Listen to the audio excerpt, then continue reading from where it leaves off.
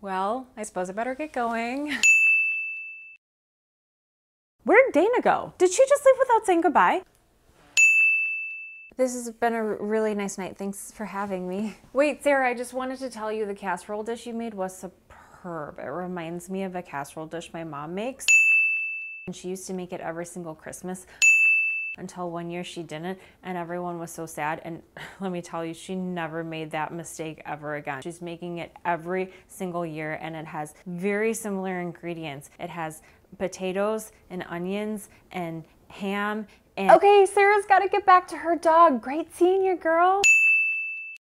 So as I was saying, the casserole my family has every Christmas, it is to die for. It's got cheese, onion, let me guess, potato, ham.